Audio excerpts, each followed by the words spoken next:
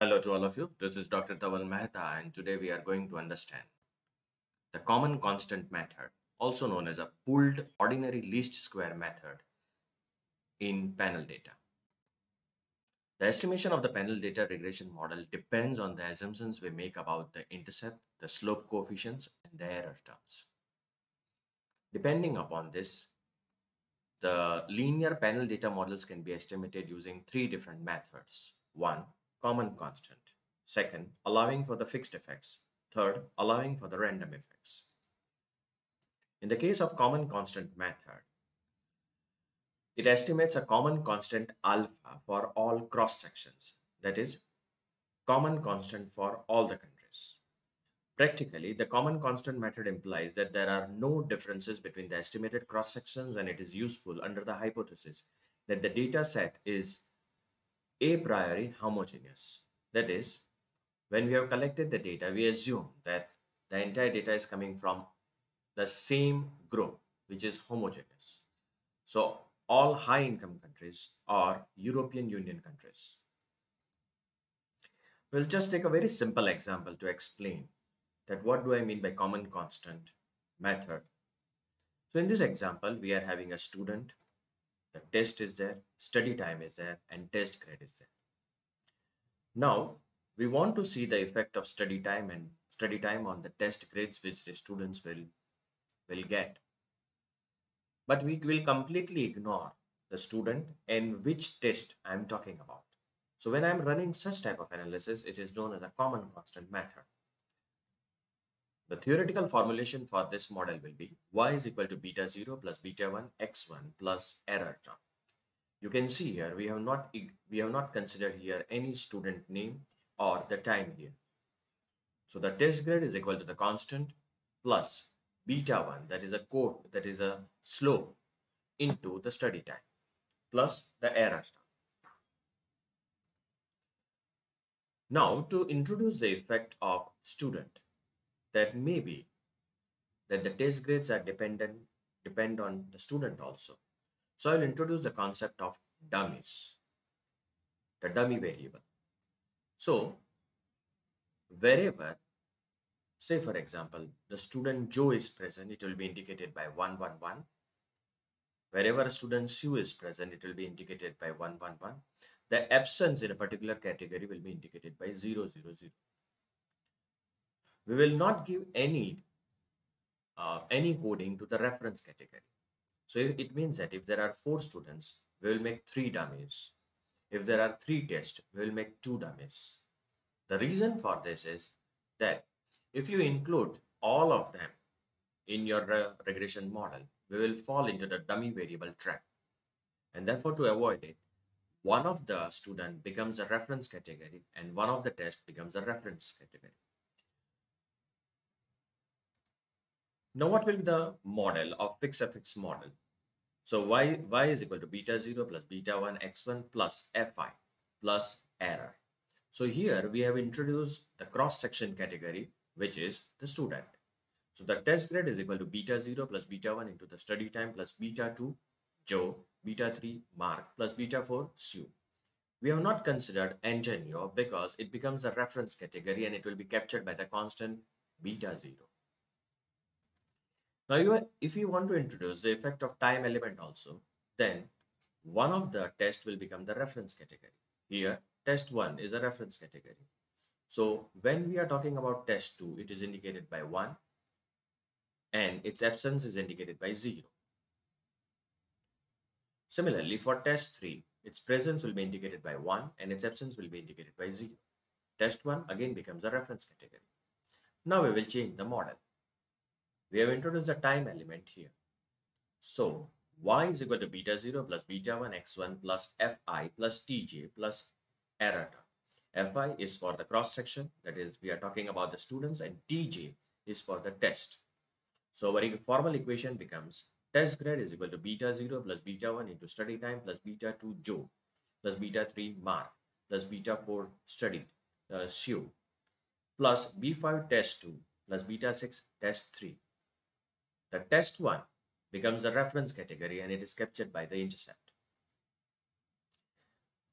The assumptions of pooled OLS are, it assumes regression coefficients are same for all cross-section and time periods.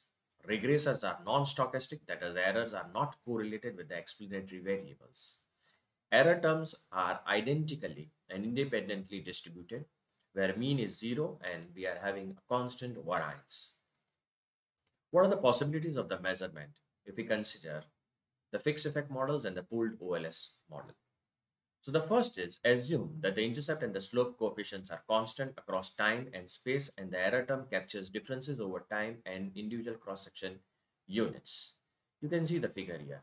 We are having only one regression equation for the entire panel data. It means that we are running only one equation. The second is, the slope coefficients are constant, but the intercept varies over the individuals. You can see here. The slopes are constant, but the intercept varies over the individual. Third, the slopes coefficients are constant, but the intercept varies over the individuals and time. So the intercept is same, the constant is same, the slopes are different. The fourth possibility, all coefficients, that is the intercept as well as the slope coefficients, vary over individuals. Fifth possibility, all coefficients, the intercept as well as the slope coefficients, vary over individuals and time. You can see in the next slide where I have talked about what is pooled OLS. All intercepts are same, all slopes are same. We are not considering any effect of time element or cross-section element in pooled OLS. In case of fixed effects, all intercepts different based on time or cross-section invariant. All slopes are same. Here, mean intercept considered of all cross-sections, slopes are different. In case of fixed effects, mean different and slopes are different in this case. Should we go for panel data regression or not? For that, we'll be running a formal testing. That is, our null hypothesis is panel OLS is appropriate than fixed effect methods or random effects methods, or in other words, no effect of different cross sections on intercept. Now, let us see how we will run this test in Eviews. First of all, let me open the file. We have already discussed in my previous videos that when we face such problem of importing the data, we will switch the field to the fixed fields. I'll press the next button. Still, you can see in the year, we are having the hyphen, which we'll have to remove it by dragging and dropping this arrow, dropping this line. Press next. Press next. Now, we will have to give the name to this series. So we are indicating this series as observation. You should remember this, that this observation is a cross-section identifier. Here, we'll write down year. Again, you should remember that this is a time element. Y is a dependent variable. X2 is an independent variable. X3 is an independent variable. Whenever there is a time element in your data, make sure that you convert this. If it is indicated by character, you convert it into the number. Press next. And press finish. Press now. Now let me show you the option when we have not restructured the data into the panel data. Quick estimate the equation. You will see that the panel option is not getting active. So we will have to restructure the page.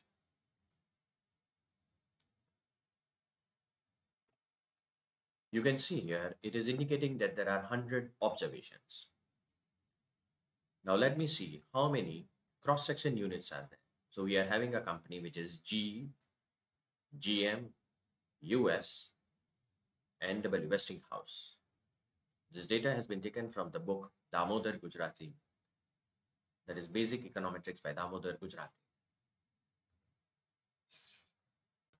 Now, let us see how many years are there. So 1935 to 1954. We'll have to restructure the data. We'll go in proc, restructure, resize the current page. I'll change this to the dated panel.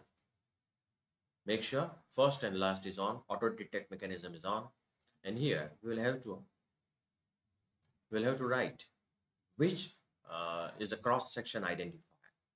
I had already talked about it, that the observation is a cross-section identifier. The time element is indicated by year. Click OK. It will give me the formal warning if any missing values are there. Remove these observations, I will say yes. Now it is giving me an information that the 100 observations will be converted into 20 by 4. How?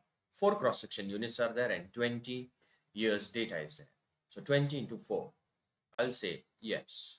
Now you can see the observations which have been converted into 4. 1935 to 1954 into 4. 20 observations were deleted because they were having a missing values. Now if you go in quick estimate equation, you will be able to see the panel option which was not active previously. Now I'll specify the equation here: y, c, x2 and x3.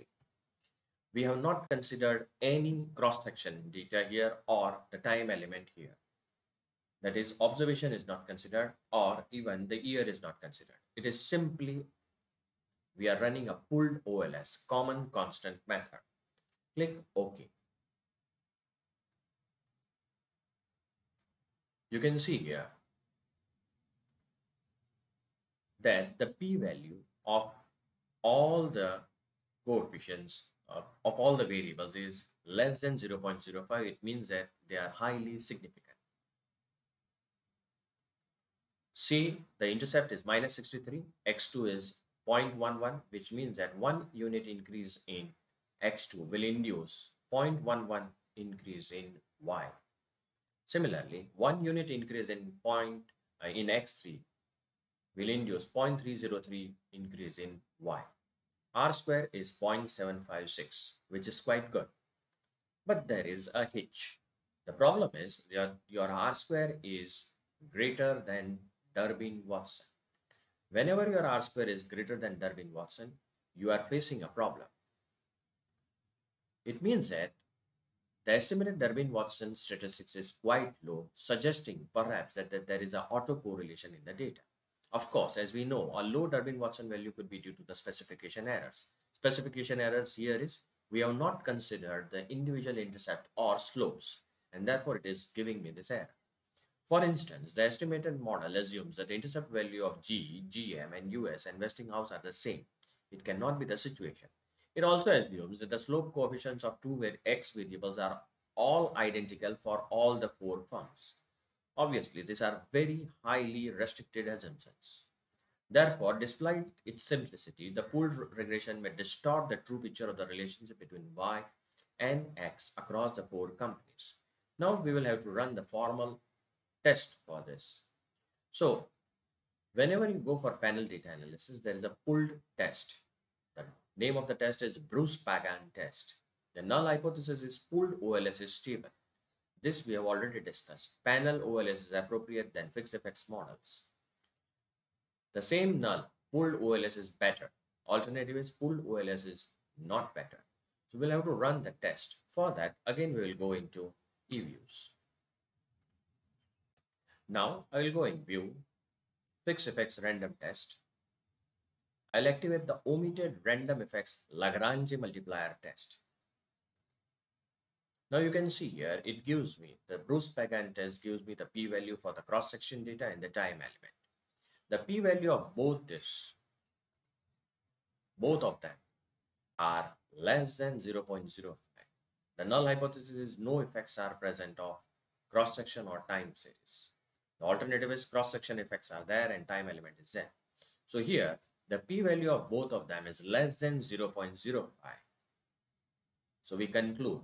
Let me take the output into the Word file. And how we'll write this thing formally, let us see.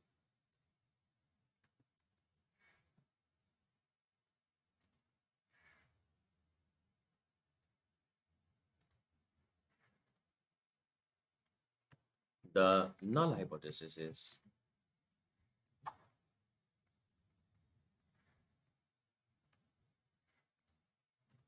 pooled regression is better, or pooled OLS is stable, or there are no cross-section or time time section effects in the model. Fixed effects model or random effects model are better.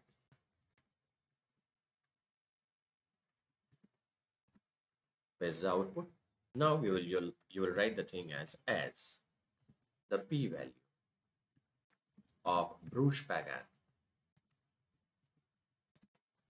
test for cross section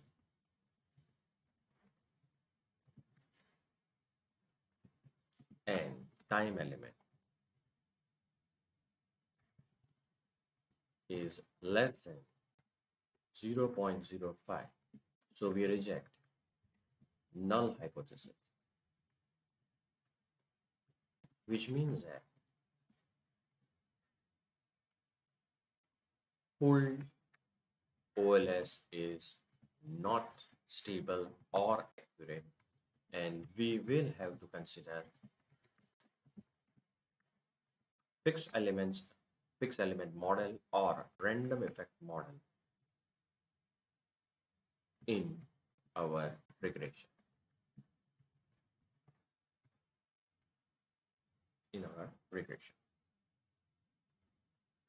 So thank you all of you. This was all about the common constant method or a pooled OLS method in Eviews. For more videos on panel data analysis using Eviews, kindly refer to my channel. I have already uploaded many videos which are related to panel data analysis using Eviews. You can subscribe to my channel. You can follow me on LinkedIn and Twitter. Please don't forget to press the like button.